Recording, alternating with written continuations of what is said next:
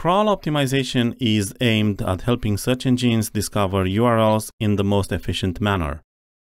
Relevant pages should be easy to reach, while less important pages should not waste crawl budget or create crawler traps. Crawl budget is defined as the number of URLs search engines can and want to crawl. Search engines assign a crawl budget to each website, depending on the authority of the website. Generally, the authority of a website is somehow proportional to its page rank.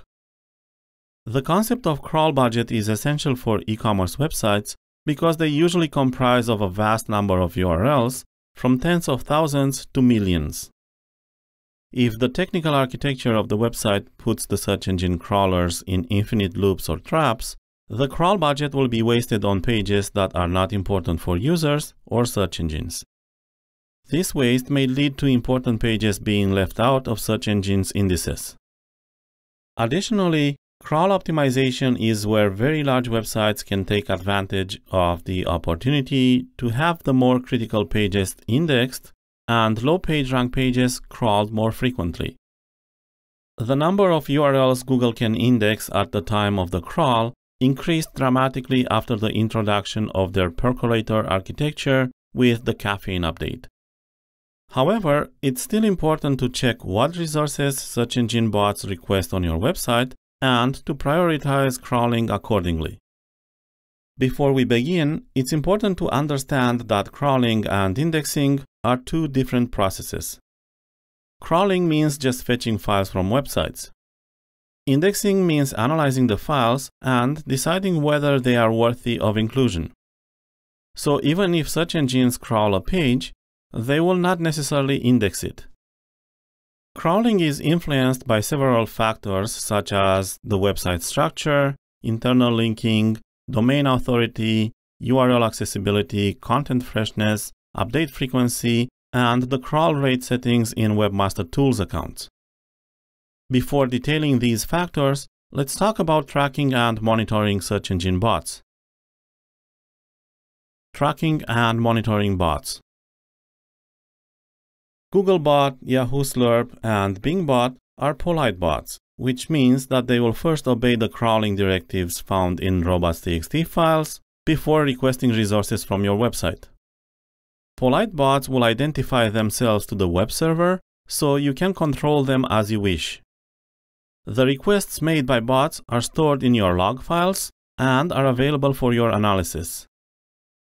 Webmaster tools, such as the ones provided by Google and Bing, only uncover a small part of what bots do on your website. For example, how many pages they crawl or their bandwidth usage data. That's useful in some ways, but it's not enough. For really useful insights, you have to analyze your traffic log files. From these, you will be able to extract information that can help identify large-scale issues. Traditionally, log file analysis was performed using the grep command line with regular expressions. But lately, there are also desktop and web-based solutions that will make this type of geek analysis easier and more accessible to marketers. On e-commerce websites, monthly log files are usually huge, gigabytes or even terabytes of data. However, you don't need all the data inside the log files to be able to track and monitor search engine bots. You need just the lines generated by bot requests. This way, you can significantly reduce the size of the log files from gigabytes to megabytes. Using the following command line, we'll extract just the lines containing Googlebot from one monthly log file to another file. To extract similar data for Bing and other search engines, replace Googlebot with other bot names. In this image, you can see how the log file was reduced from 162 megabytes to 1.4 megabytes. Open the bot-specific log file with Excel, then go to Data, then Text to Columns, and use delimited with space to enter the log file data into a table format like this one. In this screenshot, you can see that the data is filtered by status to get a list of all 404 not found errors encountered by Googlebot. As a note, you can import only up to 1 million rows in Excel. If you need to import more than this, use MS Access or Notepad++. To quickly identify crawling issues at category page levels, chart the Googlebot hits for each category. This is where the advantage of category-based navigation and URL structure comes in handy. In this example, it looks like the bracelets directory needs some investigation because there are too few bot requests compared to the other directories. By pivoting the log file data by URLs and crawl date, you can identify content that gets crawled less often.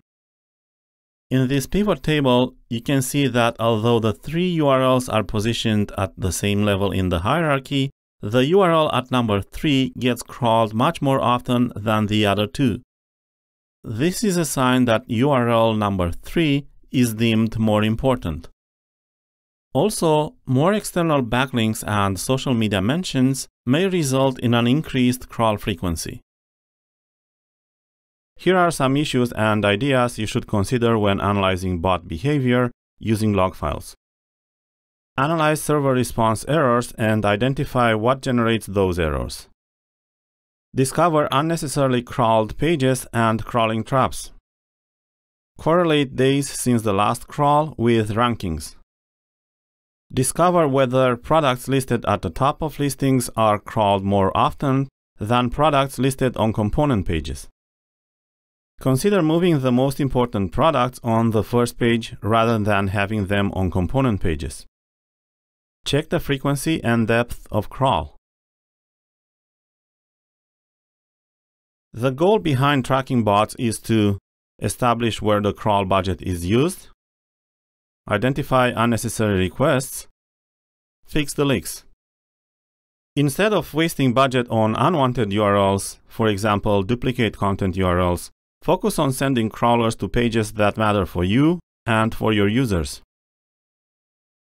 Another useful application of log files is to evaluate the quality of backlinks. Rent links from various external websites and point them at pages with no other backlinks. Then analyze the spider activity on those pages. If the crawl frequency increases, then that link is more valuable than a link that doesn't increase spider activity at all. An increase in crawling frequency on your pages suggests that the page you got the link from also gets crawled often, which means it has good authority. Once you identified good opportunities, work to get natural links from those websites.